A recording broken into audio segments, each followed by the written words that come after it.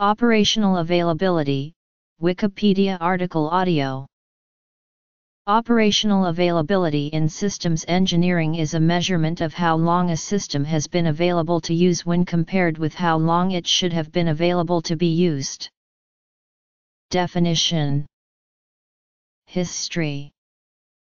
Principle. Operational availability is a management concept that evaluates the following.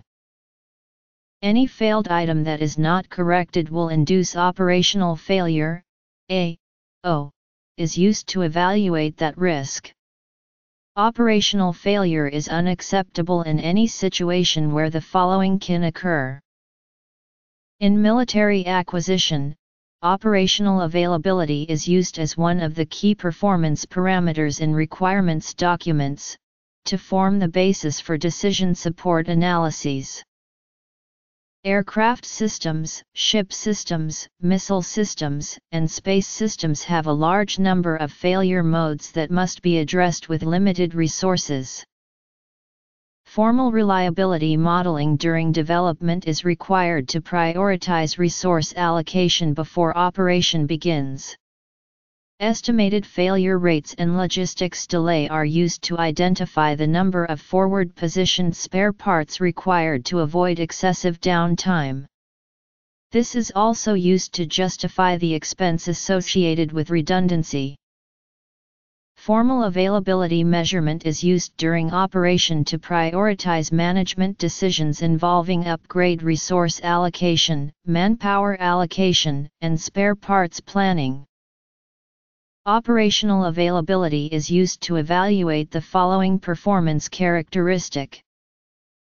For a system that is expected to be available constantly, the below operational availability figures translate to the system being unavailable for approximately the following lengths of time. The following data is collected for maintenance actions while in operation to prioritize corrective funding. This data is applied to the reliability block diagram to evaluate individual availability reduction contributions using the following formulas. Redundant items do not contribute to availability reduction unless all of the redundant components fail simultaneously. Operational availability is the overall availability considering each of these contributions. Diagnostic downtime, criticality, fault isolation downtime, logistics delay downtime, corrective maintenance downtime. Capital equipment loss, injury or loss of life, sustained failure to accomplish mission. Diagnostic downtime is required to identify the amount of time spent perform maintenance when fault reporting does not support condition-based maintenance. Criticality identifies level of risk associated with loss of mission, injury, or loss of life, and capital equipment. Fault isolation downtime is required to identify the amount of time spent locating a failure. Logistics delay downtime is required to identify the amount of time required to obtain replacement parts or software.